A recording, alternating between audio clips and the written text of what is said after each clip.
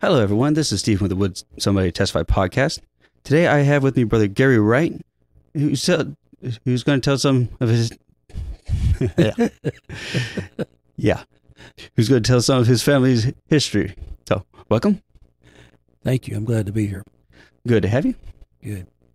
I am Gary Wright. I am the current director of North Alabama Holiness Youth Camp. I am 72 years old, so I'm not youth. And when I start talking about my grandparents, we are talking about a long time ago. My grandfather married my grandmother when she was 15 years old, and she had my dad when she was 16. And my dad was the oldest of 14 children. 2 died as children, and the remainder are in church except for one. So, of course, some of them have died now, but they were in church when they died. My grandmother got saved, and, well, actually, my grandfather was a member of a missionary Baptist church, and God dealt with him to get up and admit he wasn't saved and that he would save him. And he just felt like he couldn't do that.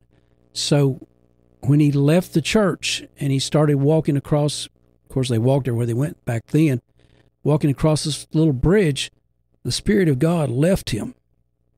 And for 9 years, God wouldn't even deal with him. And then towards the end of the 9-year period, there was a lady called Sister Whitten who really got a burden for him and got preachers to praying for him, and so he started praying. And actually, he was at that time the Baptists had revivals where they'd have a service in the morning and a service at night, and so he was praying in all these services, and some people thought maybe he was crazy because he just kept coming and praying, but finally God gave him the opportunity after 9 years to be saved. And he got saved, and the very next night, he asked God, said, let me see what I missed by getting saved and missing hell. He wanted to see what he missed, and he didn't actually see it, but he felt the sensation of falling. I mean, you possibly people had a sensation of feel like they're falling out of the bed, but he felt that eternal falling, and we're just in that outer darkness. He told God, so that's enough. But the thing is, he lived in a holler that was full of bootleggers and rough people, and God literally, he rolled through cornfields and briar patches, and when it's all over, he didn't have a scratch on him. But in this process of rolling, and it attracted all the people in the holler come to see what was going on. And so even he wanted out of that situation. He threw himself down in front of the car and asked him to run over him. And one of the bootleggers said, if you do, I'll shoot you. But after it was over, he would go to churches and testify about that experience, and he would scare people to death, that experience of hell. Of course, hell is something to be afraid of. But my grandparents served the Lord all their lives, and my dad, who was the oldest child, had good morals, didn't ever get out into the world and doing the things of the world, but what I'm saying is he didn't drink and all these kind of things. But he didn't get saved. I think maybe he was 24 before he got saved. But his sister, just younger than him, got saved in a revival, and so they persuaded my dad to come to church. And when he got there, in the service he got there, there was a man that called Brother Cook. This guy had been a steward in a Methodist church and a Baptist deacon. He was an older guy and was well respected in these churches, but he wasn't saved. And God was dealing with him as he did my grandfather, that if you'll just make it known that you're not saved, I'll save you. And he had been at my grandparents' house, and I guess he discussed it with my grandfather. And so they went to church that night, and this brother Cook was there. And God dealt with him one more time about making it known that he wasn't really saved. He'd saved him, and he just couldn't do it. He just said, I can't. And the Spirit of God departed from him at that point in time. And then he started screaming, Spirit has left me, and I'm going to die lost. The man literally walked out the door. There were 2 trees in the front yard, and he wrapped his hands around those trees and went round and around those trees screaming, the Spirit has departed me. And he went all the way around the city block hollering, God has left me. I'm going to hell. When he, just a few minutes before, couldn't get up in front of Christian people and admit that he wasn't saved, now he was telling the whole world that he was lost and going to hell. And he ended up dying in a padded cell. But my dad was there, and he realized that that wasn't the way he wanted to go. He didn't want to be like that man. And somebody started walking back to invite him to the altar, and he said he knew in his heart if he waited till that man got there, he wouldn't go. He'd hardened his heart. So he got up and went around the man and went to the altar. And, of course, my mother now was a member of a large Baptist church at this time. And she went down to the altar as well. But my dad got saved. He didn't get saved that particular day, but I mean, he prayed. I don't know how long he prayed, but anyway, he was on the way to church, and they were praying, and he's on the way to church, and God spoke to him and told him, said, now, when you get to church, when they do the prayer request, then you get up and make it known, and I'll save you. And so when he got to church, he couldn't wait till they got to the prayer request, and he jumped up and said, the Lord told me that if I'd get up and make it known, that he would save me here tonight. And so, they go down to the altar, and all he prayed was, Lord, you said if I'd get up and make it known that you'd save me. Said all these others were just praying away, and he said that's all he said. And so they got through praying, and he walked back to his bench, and he thought, well, I'll just get up and rehearse it one more time. And when he got up and said, the Lord said, and then he said, he's already done it. He said it's like his mother had the old washboard. I guess young people probably don't know what that is. It's a corrugated piece of metal that they washed their clothes on.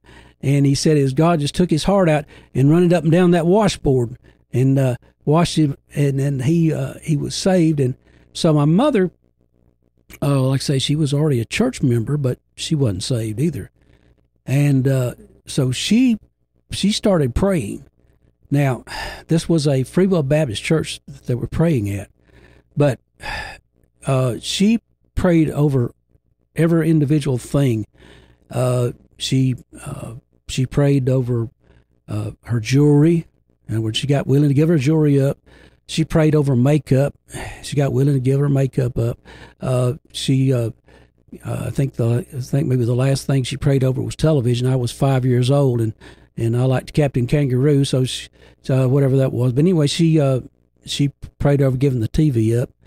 She prayed over hair. She prayed over everything. I mean, this is a woman that got sanctified praying to get saved at a Baptist church. But anyway, God came down and gloriously saved her. And like I say, I was 5 years old, and some time rolled on, and the preacher's wife there was her best friend. And the preacher's wife, esophagus was closing up, and she could barely swallow. And one morning, my mother really had a burden for her and was praying for her and at their home. And the ladies of the church met to clean the church.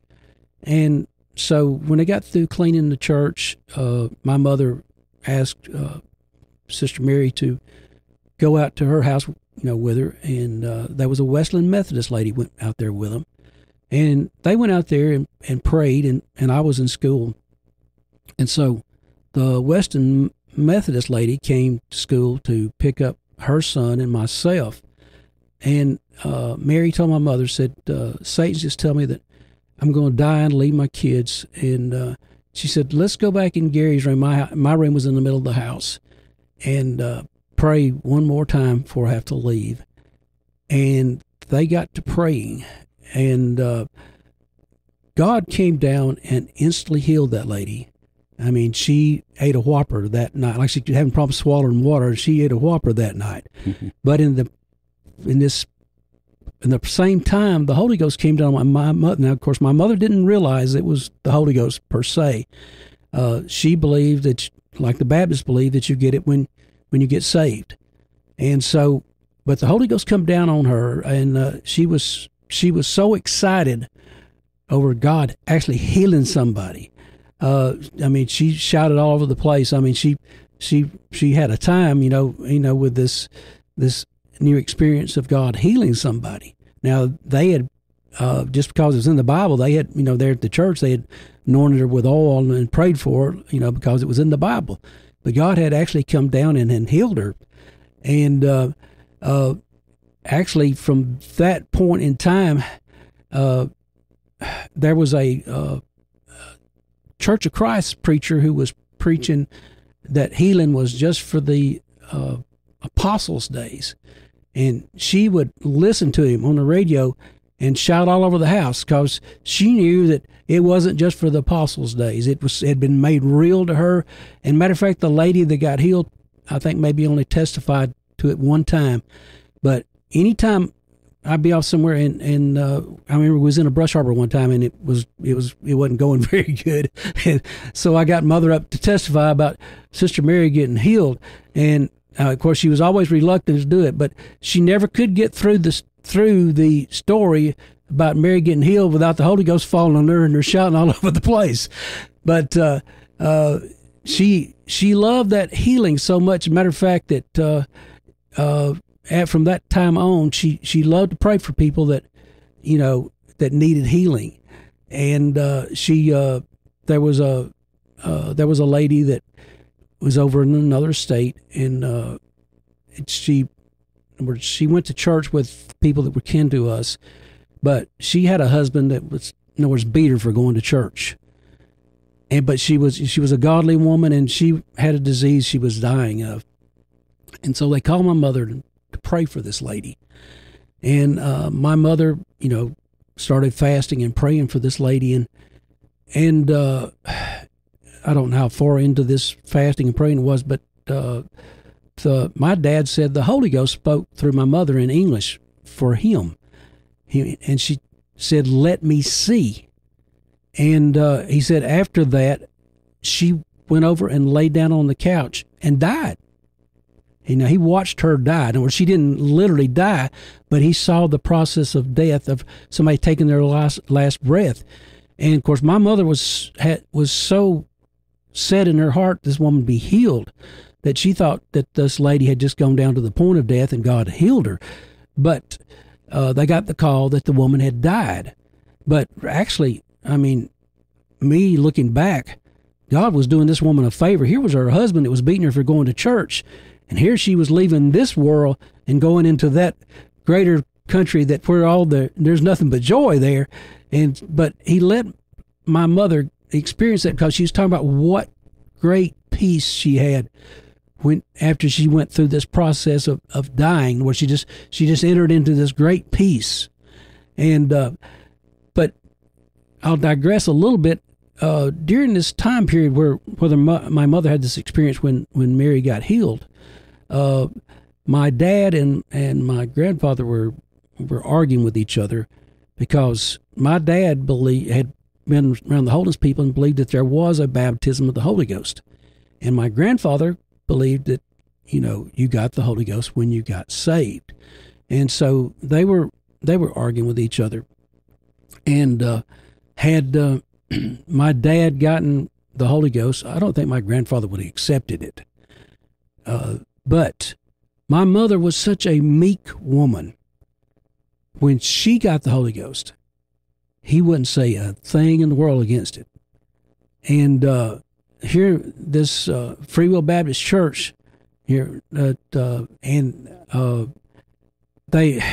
was a small, I mean, that's where they were going, but there was a small holiness church that they went to on Saturday night from time to time. And there was a bunch of them from the church ended up down there that Saturday night.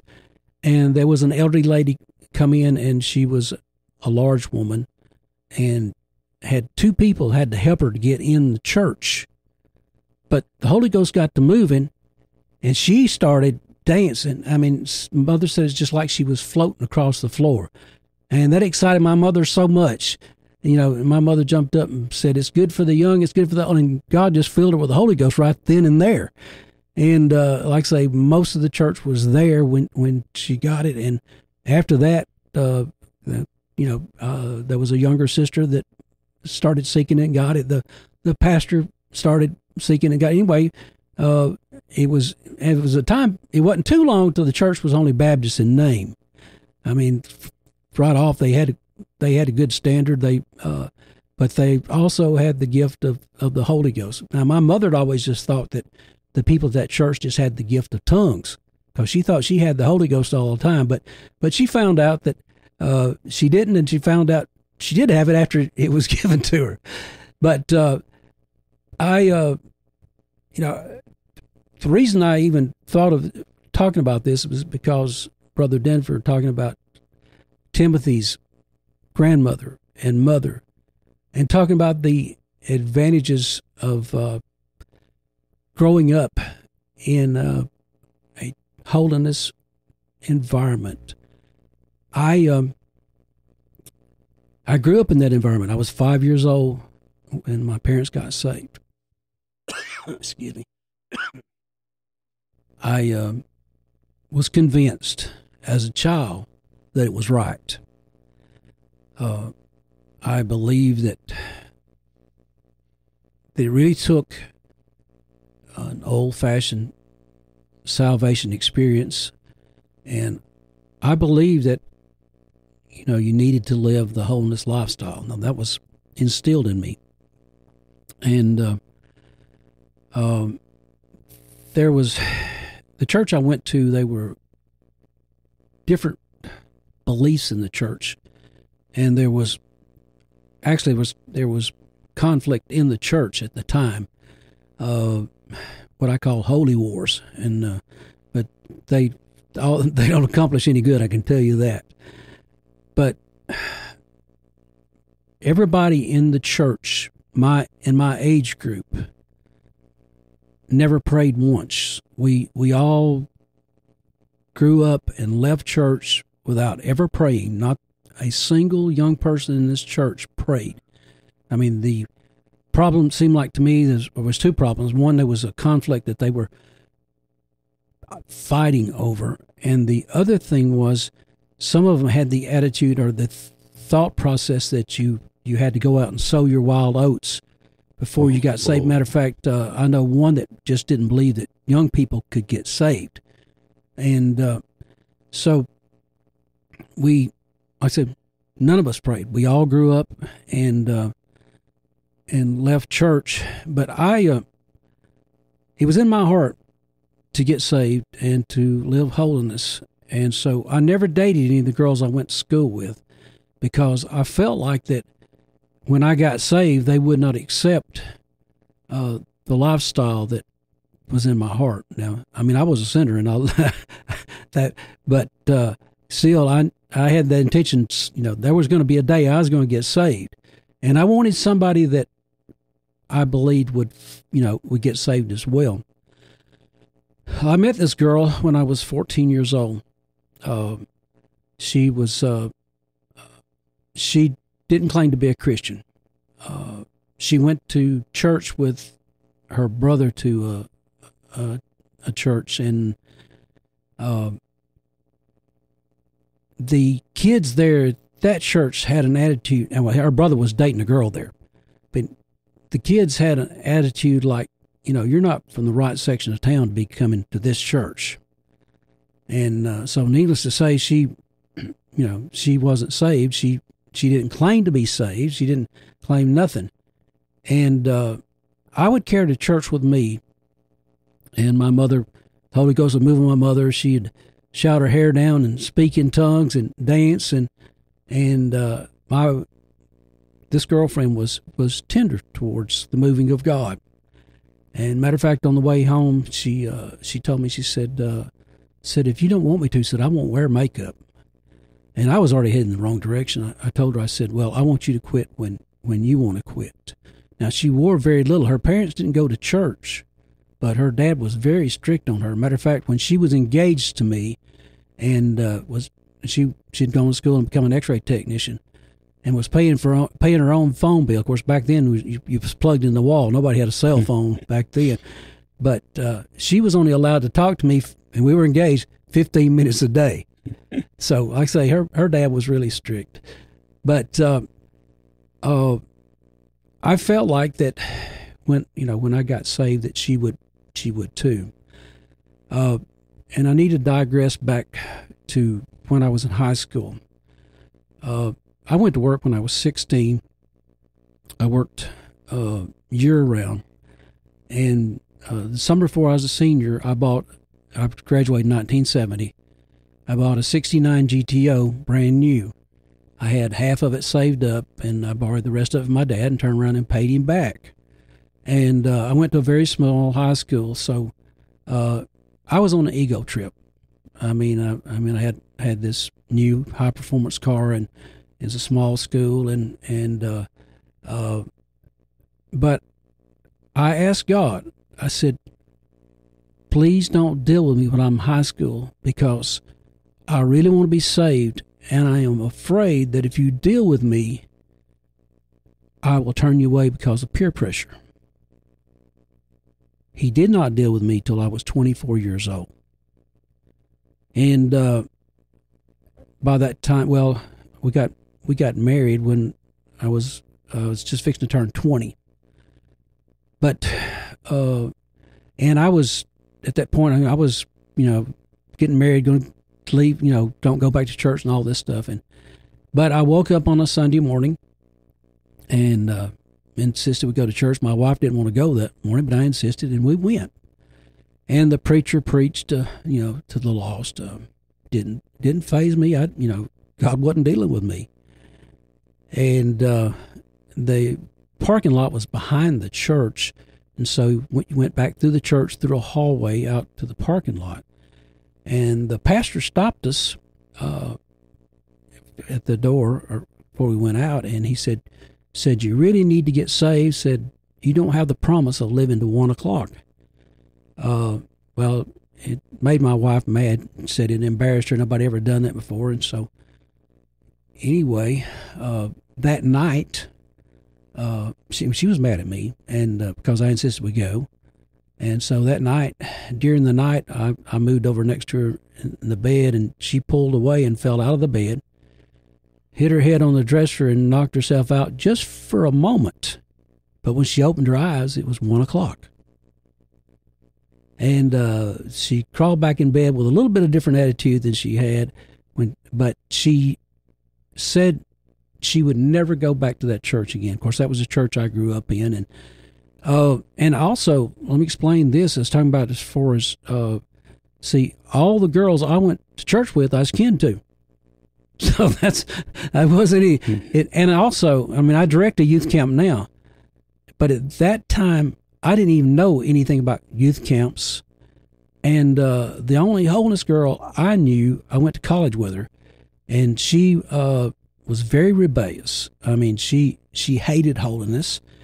And of course, she knew the church I went to, and matter of fact, she had her boyfriend tell me to come talk to her, and she had a dream that I'd gotten saved, and in her dream, she was trying to get me to drink and all this other stuff, but like I said, that was the only holiness girl I knew. So in my heart, I was looking for somebody who who would serve the Lord when I turned. And this was the only girl that I felt like that would. And as I have told her myself, since the time we were divorced, I have told her that, of course, I told her I was wrong in asking God not to deal with me when I was in high school, and how that had I not done that, he had dealt with me. She would have had to accept it or reject me then. And plus, at that time, she was tender towards holiness. And so that, in other words, I like to tell young people, this is extremely something you need to be careful about, is first off, you really need to get saved as soon as you can, because there's decisions that's going to affect your life from then on. And in other words, the decisions I made, in other words, is where I'm at. And that's one of the reasons why I direct a youth camp, is because, well, first off, it was a desire of my heart and God gave it to me. But I like to tell the young people, you've got an opportunity that I didn't have. Don't waste it. Get in and get saved, get the Holy Ghost, and marry somebody that God directs you to marry. I mean, I do know people that met under church at church functions and stuff, and that are not together now because they didn't follow the Lord. And you got to get in this thing and stay with it, and you also got to find somebody else who's going to get it and stay with you. But let's see where I need to go from here. Hang on a second.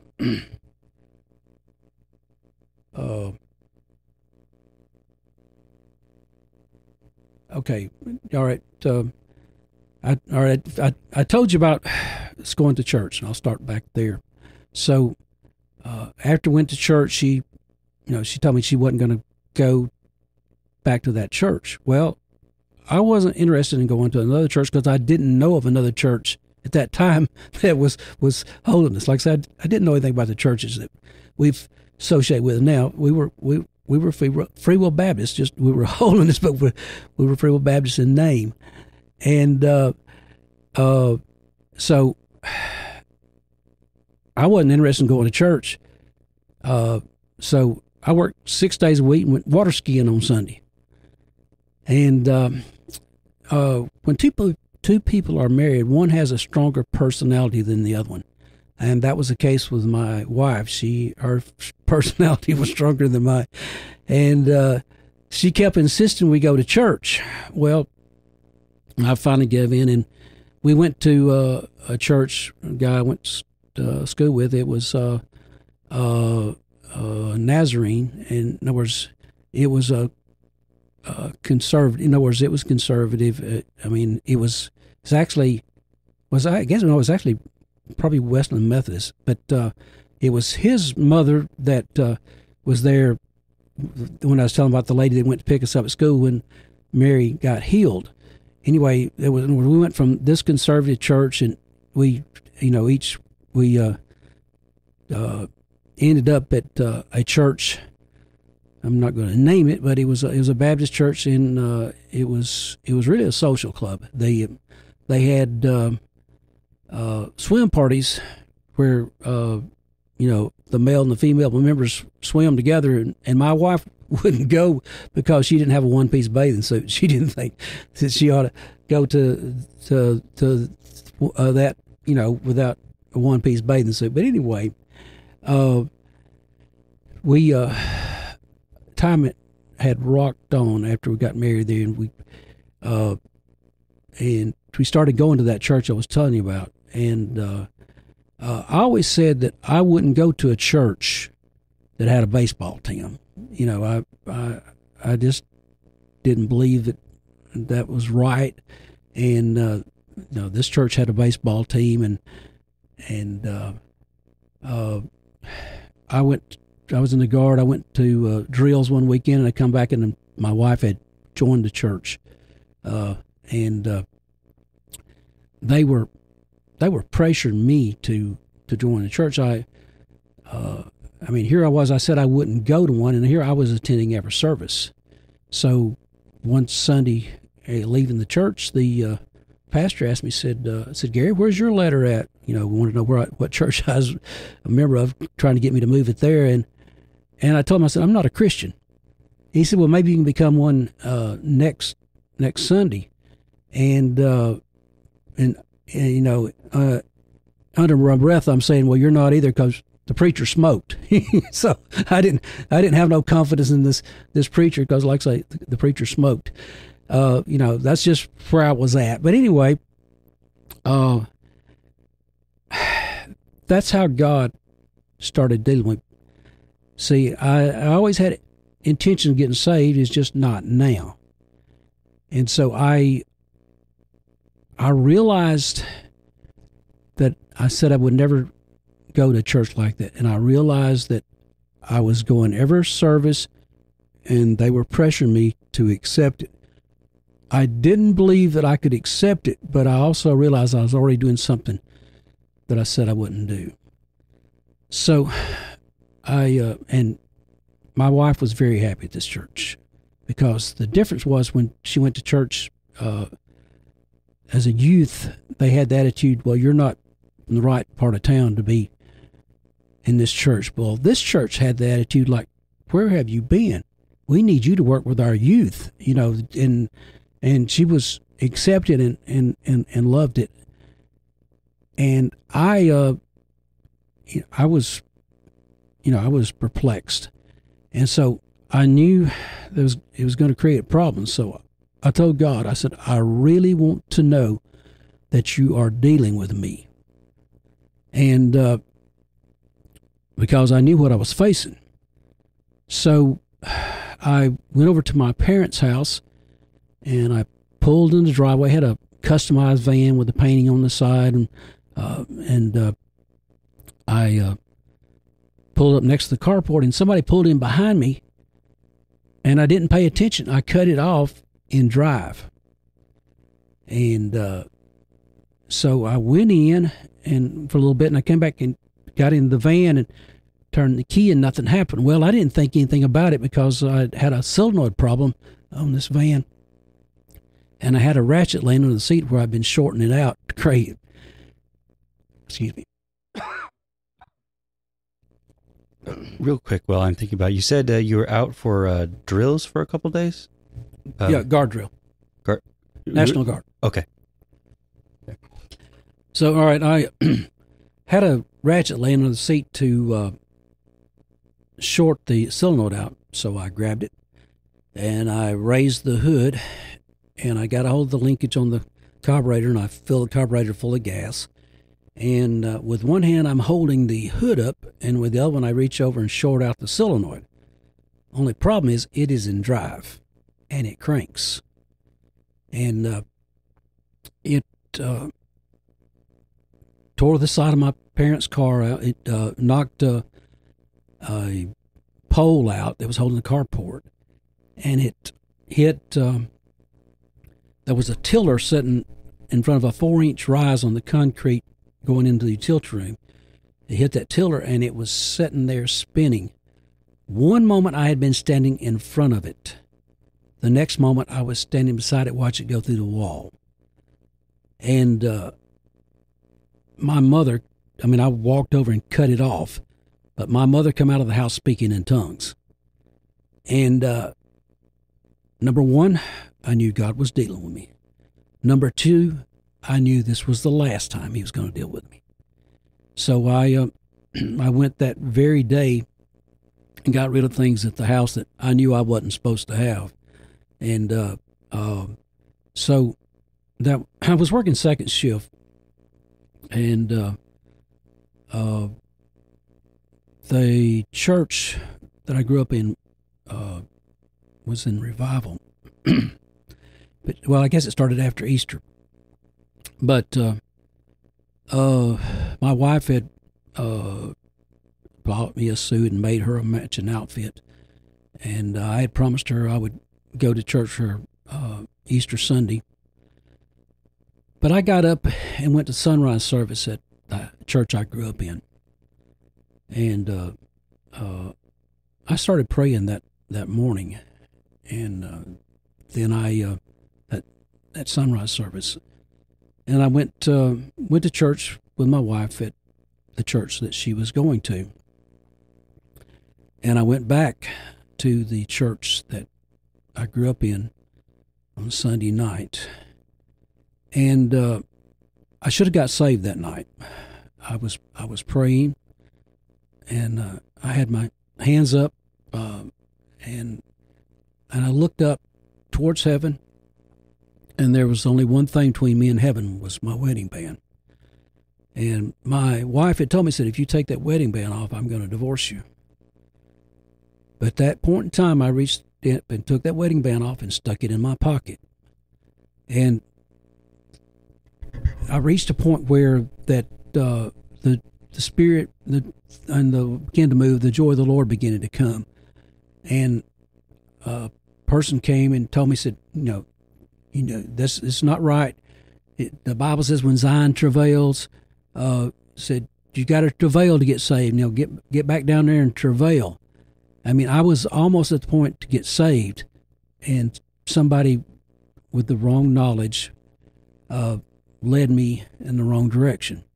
And I prayed Monday night and Tuesday night, and like I say, and I came back Wednesday night. And Wednesday morning, when I woke up, there was a war going on at my house. Like I said, my wife had found what she wanted, and I was messing everything up. And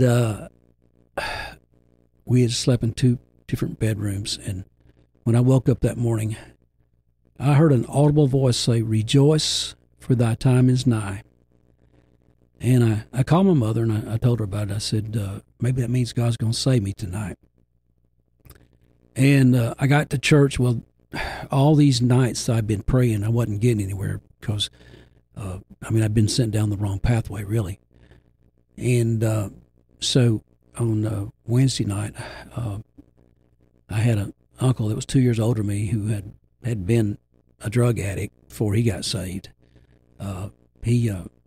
He went back in the back and was praying, and God gave him a scripture, and he came and he told me, said, God gave me the scripture. Scripture says in Psalms 119:9 says, "Wherewithal shall a young man cleanse his way by taking heed according to thy word." I may not quote that exactly right, but anyway, he said, God's told you to do something that you're not willing to do. Well, my mother spoke up and said, no, the Lord told him rejoice, for his time was nigh. Well, they were both right. I mean, I wasn't willing to rejoice because, my whole life was falling apart. Plus, but anyway, when she said that, the Holy Ghost started moving, and everybody started rejoicing, and so did I. And when I started rejoicing, I felt my spirit leave and start going up.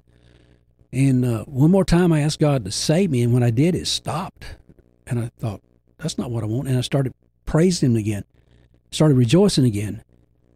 And when I started rejoicing again, I felt myself start going again, and I knew the very moment I changed worlds. And I knew I was saved. And the deal is, when God tells somebody to do something, you're not. I would have never gotten saved until I rejoiced. He had instructed me what to do. And once I started rejoicing is when I got saved. And it's the same thing with people that's seeking the Holy Ghost. If God tells you to do something, you're not going to get it until you do what he tells you. Obedience is better than sacrifice.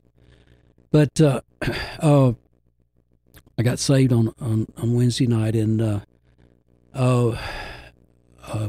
got saved pretty early, matter of fact, because my wife had gone to church, and I beat her home, and I was sitting at the table when she walked in, and she said, what happened to you? I hadn't said a word. And I told her, and she said, I believe you. And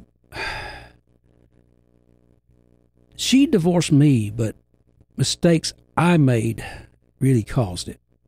Even that very night, I made a mistake. none of it was intentional, but I made mistakes that night that had I not made them, I really believe that we would have worked things out and would still be together. But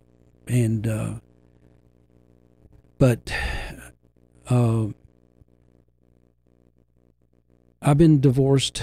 This summer will be 48 years, and I have been true to my marriage vow through the whole thing, and I have not given up on she and I serving God together. I still really believe it's going to happen, to tell you the truth. When I was been saved, I was young, saved, and which I got saved at 24. I went to visit an elderly lady in the hospital, an old saint who was dying. And there was a preacher came in at the same time I did, and he was divorced as well. And she told him, preach the truth, don't fear the people. But it wasn't that long after that till he married again, so I questioned how much truth he was preaching. But anyway, she turned to me and she said, God's going to give you the desires of your heart. I had two.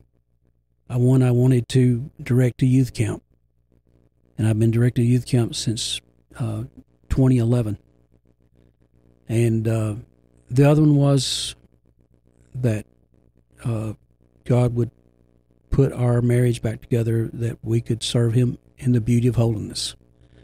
So I have, like I say, I am thrilled that I've had the opportunity to direct this youth camp. I have seen many young people get saved and receive the Holy Ghost. And matter of fact, there was a lady who was kind of upset with me because I just didn't go on with my wife in that church. And I mean, she was a godly lady, but anyway, but her daughter went to that church. And but anyway, she didn't tell me, but other people did. God either showed her a vision or a dream one, and said that I was surrounded by young people praying like she had never seen people pray. And I have experienced that more than once. I mean, there was one particular youth camp where at that time we didn't have our dorms built, and we were housing the boys at our church, and had a rock building where we had housed boys in, and the girls were housed there at the church where we had the youth camp. And the boys had to travel back and forth in vans, and one of the vans didn't have air conditioning, and there's a preacher driving it, and his name's David Gamble, and God was dealing him about singing a song, and it was The Land of Perfect Day. That's what it was. I mean, it's not a song you'd sing at youth camp.